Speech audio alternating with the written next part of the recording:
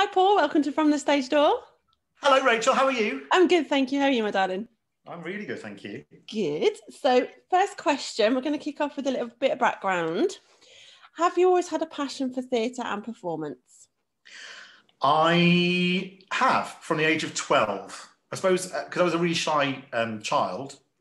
It was really weird. I used to watch The Kids from Fame on TV and loved it. And then I wanted to go to the High School of Performing Arts in New York. And my mom said, well, that's not going to happen. Yeah. So I joined the local dance school in Kidderminster and Kiddie. And it went from there, really. And then suddenly my confidence was boosted because it's such a good school. And never really looked back, never really wanted to do anything else. I don't think I can do anything else, I know, to be fair. Who would So I'm a teacher as well. Yeah, I can do other things. And now I'm a healthcare assistant. I can do other things. Yeah. Yeah. So what was your first ever theatre job? First ever theatre job. Oh my goodness. What was it? I think it was Panto, Aladdin. Okay. That's my first job. But I worked professionally before then. So I did TV when I was 17. Mm-hmm. Bob Says Opportunity Knocks, which was the talent show. I remember that. That was my first professional gig, because even though it was a competition, we were still paid to do the job, which was nice. Well, so that was good. Yeah. That's cool. So who was your greatest influence growing up? As far as performing is concerned? Either. In life generally, or performance-wise, or both? I'm a massive Bob Fosse fan. Because when I first came out of college, most of my work was as a choreographer and as a director, and I loved every single thing that he'd ever created.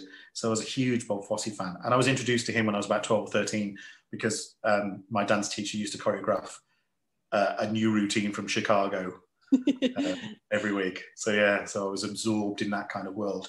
But as far as a person's concerned, that was my dance teacher. She was, I think, a big influence on me as far as confidence and style, and just as a person, she was just so strong.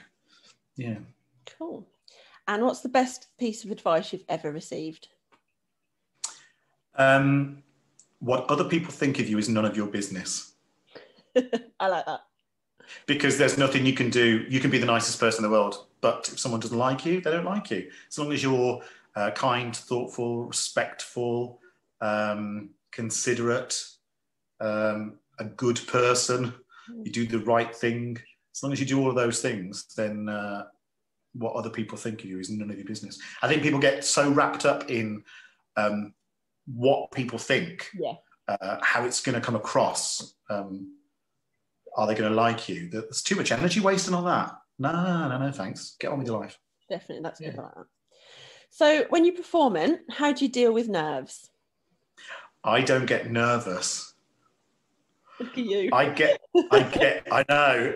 Who the hell do I think I am?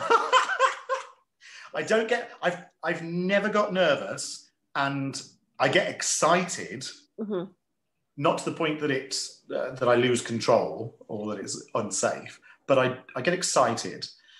But as far as nerves are concerned, and I think because people have asked me this before, I think it's because if you know your material well, if you know what you're doing, if you know your harmonies and your choreography, and you know what number you're supposed to be on, you know who you're supposed to be saying that line to, what's to be nervous about? Just go out there and enjoy it and tell your story. Yeah, that's good. I think nerves feed on the unknown, don't they? So if you know what you're doing, absolutely. And I have those dreams where I don't know my lines, but I think everyone has those panic dreams, and that's not to do with theatre. That's to do with something else that's going on in your life. Yeah. But no, I think no. Just know what your job is. Otherwise, you're rubbish at your job if you don't know what you're doing. It's true. Do something else. Do you have any dressing room rituals that you do? Like you have to have things in certain places. You have to do certain things. Your face is telling me you do. I absolutely don't. You do not. And it's because I'm not superstitious. Oh, okay.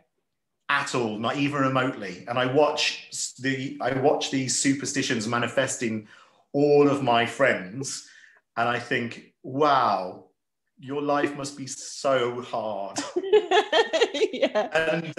And like, I leave the green room at the quarter because I'm always eating, because I love my food, obviously. And then I get ready at the 5, and then I head straight downstairs. But because I'm a boy, I don't have hair to do. I rarely wear any makeup unless it's for a character choice. Put my clothes on, head backstage. I suppose that's a ritual in the sense that I leave the dressing room at the same time. But that's to do with, and I never get nervous because I'm organised. Yeah. And I see people panicking and going, I'm like, what sort of way is that to start a show? Yeah. I'll go backstage, have a chat with all the stage crew, DSM, ASM, SM, all the M's. Which is your favourite theatre to perform in? Ooh.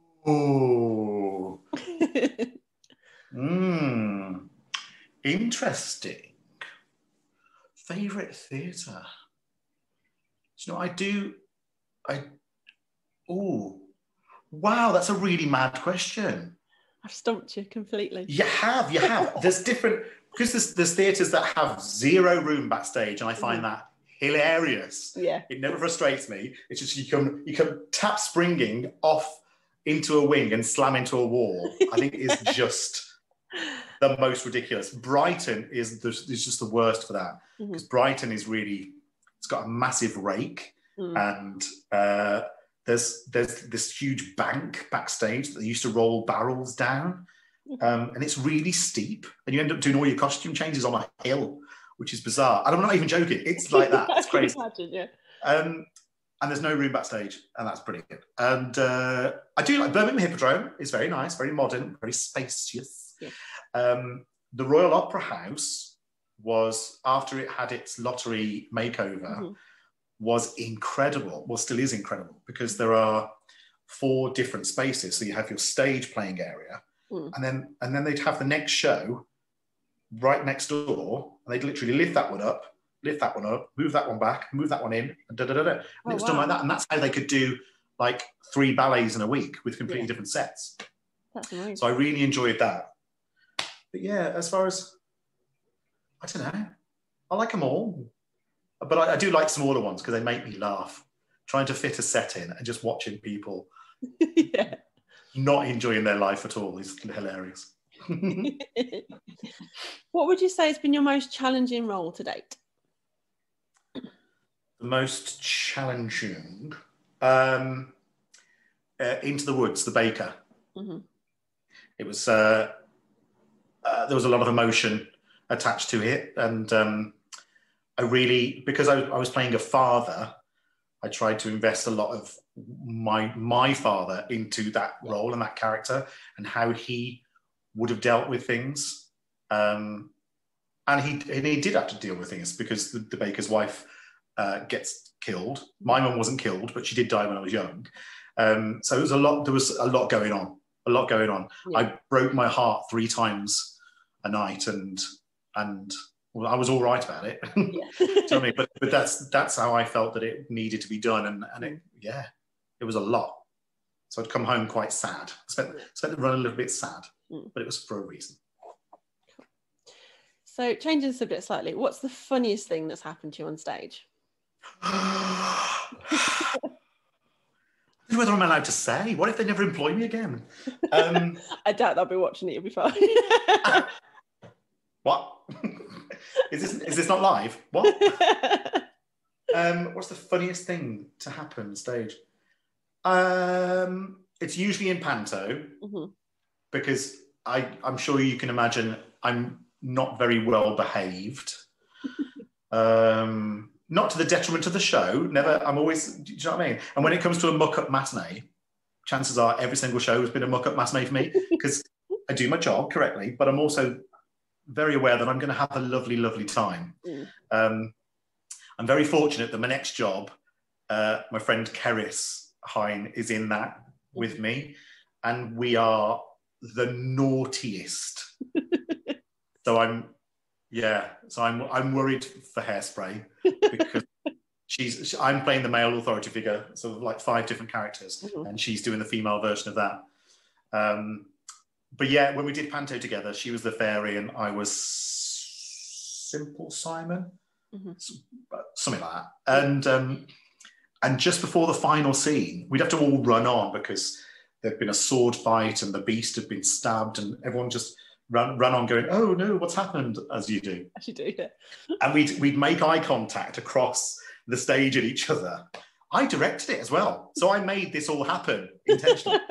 And we would choreograph a routine opposite side of the stage to each other and say, right, tonight we're going to do step, chain, step, turn, leap and land. And then just go on and do it, knowing full well that we weren't very lit.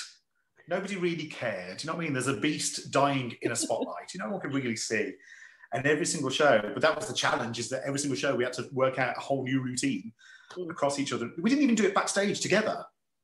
We'd leave it until 5 seconds before we were due on, and then we just do that, and then or just run to the centre and drop into splits. Why not? Why not? It's Wednesday matinee. Why not? Panto, you can get away with it. Why not? Exactly. So yeah, so there's too many. There's absolutely too many. But if I get a bit giggly, or if I catch somebody's eye, it's over. It's just over. I'm so professional. What advice would you give to your younger self? Probably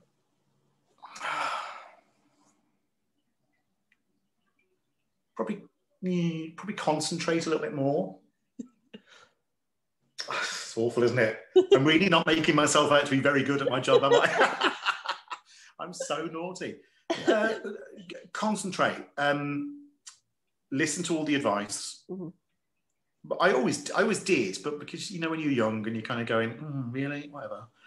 And because I went to a dance school as well, we were very competitive, and I was quite aggressive at competitions. Didn't start fights, but they knew that I was there to win. Yeah, I suppose that's it, really. Just be a bit kinder to yourself. And what would your dream role or show be? I get asked this a lot, and I have no idea. I love musicals. They're just the best thing ever, and I'm very fortunate to be able to work in the industry that I work in. Obviously not right now, but we'll be back. What role? Doesn't have to be gender specific. It can be anything. Oh, God. Yeah. Okay. Oh, God. I quite like Norma Desmond. I like those strong women. Elphaba. Yeah. I'm Elphaba every single day. Honestly, in my flat, I pity my neighbours, because when that moment takes me, and I just walk out of the kitchen into the living room and I say, something has changed within me. And then off I go. That's it. The whole of the end of Act 2. End of Act 1. What show? Yeah, I like strong women. So yeah, any character like that. Cool. Okay. Have you ever done a job that's been so bad you've left it off your CV? Yeah. End of question. Yep. Do you know what the thing is?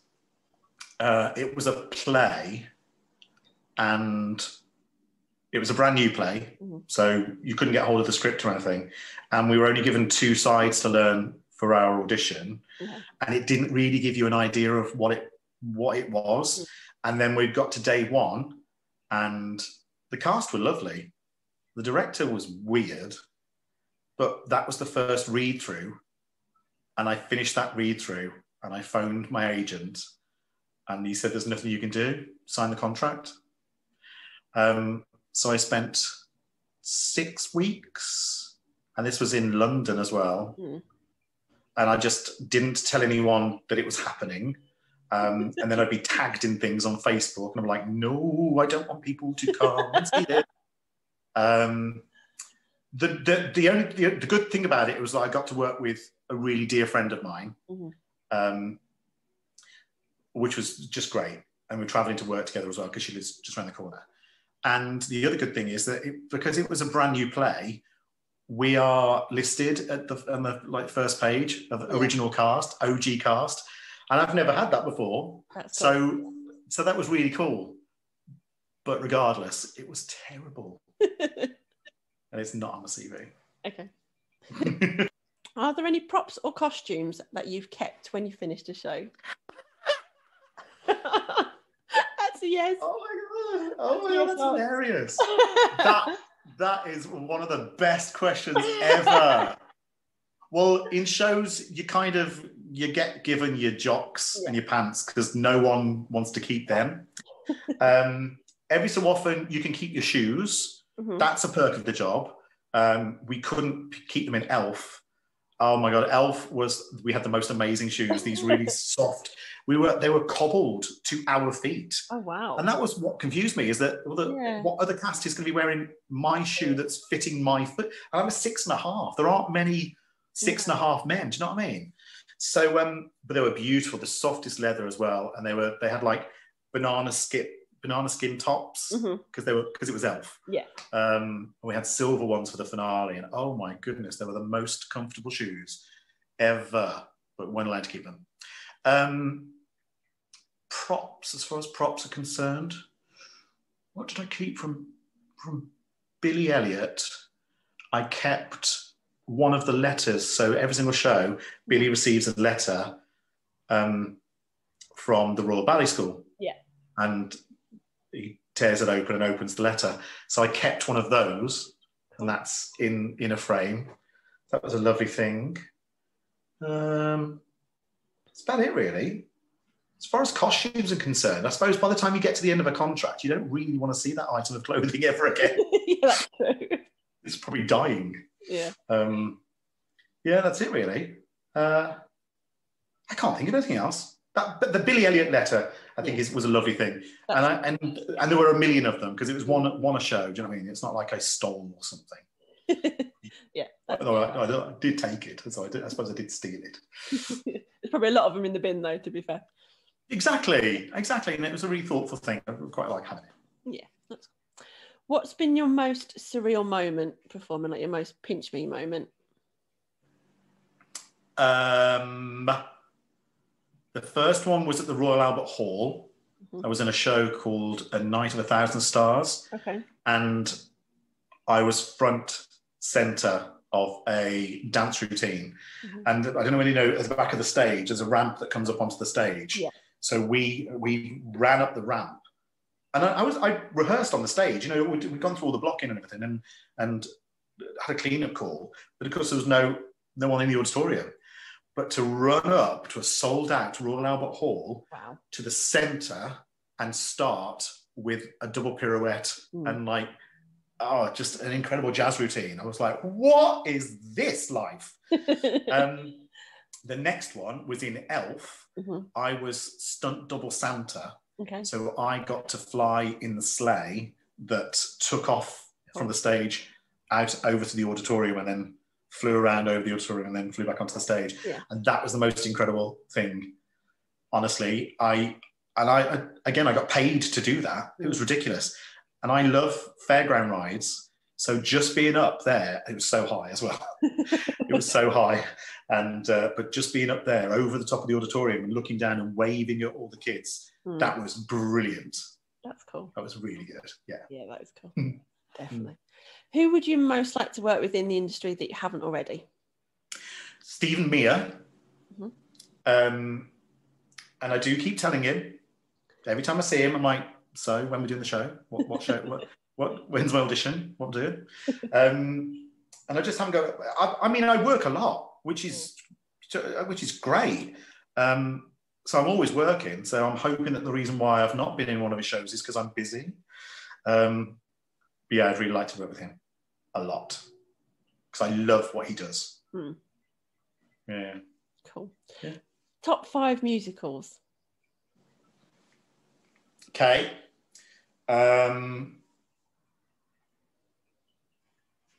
Rent. Yeah, that's a good one. My number 1 is Matilda. Love Matilda. Yeah. Favourite show ever. And my list used to change on a daily basis of what my favourite shows were. Yeah. because why not? Because I'm allowed. And then I saw Matilda, and I was like, oh, that's it for life now. Yeah. But then I went to see Groundhog Day, and I felt like I was cheating on Matilda because it was really good. I got to the interval and thought, oh my god, is my opinion changing? Oh my god!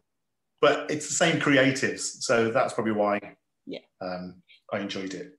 I do like Groundhog Day. I'm thrilled about Hairspray because I love that show. Yeah. It makes me giggle so much.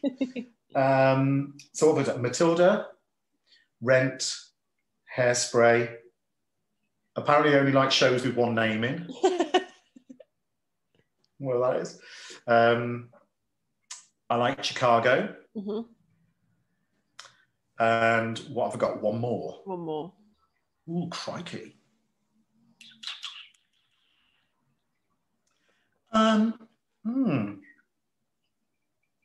It's going to be good enough to be in the top 5, isn't it? Yeah, it's hard, isn't it? Shows. It really is, because I love everything. Wicked. Cool. Wicked. I like the story. I think the story is brilliant. Clever, isn't it? Yeah. Right. Mm. Right. Quick fire round to finish off. Oh my God, go. Ready?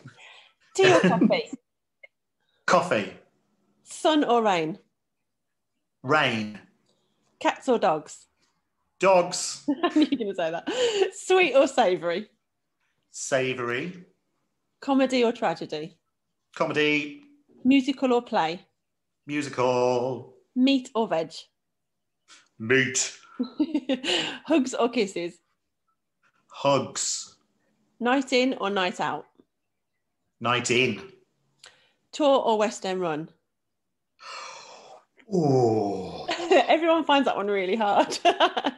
Because they're completely different. I know. And I'd say West End run because I'm so lazy. I remember it used to take me 30 minutes to get home from Elf, and because me and Charlotte Gale would literally run down the steps, sign out of the pastor, and then we'd run down the steps of the tube, and then we'd get off the and I would literally be showered and in my bed within half an hour.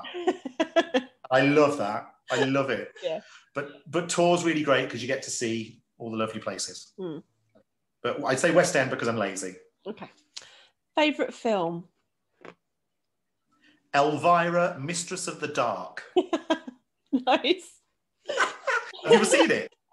I've seen bits of it. I've not seen it properly. It's so bad. It's brilliant. I love her. It's like a B movie and it's fantastic. B movies are always fantastic though. Yeah. Favourite book? Favourite book? Ooh. The Time Traveller's Wife. That is my favourite. I love that. Did Good, you isn't it? sob your heart out through most of it? No. Every time he shifted. Every time I was like, yeah, and literally like the last 10 chapters, it's just like, whoosh. Yeah. Yeah, killed me dead. I died. Yeah, that is my favourite. Last one, ultimate comfort food. Chinese. Good choice. Thanks. Oh, Paul, it's been lovely talking to you. Thank you so much.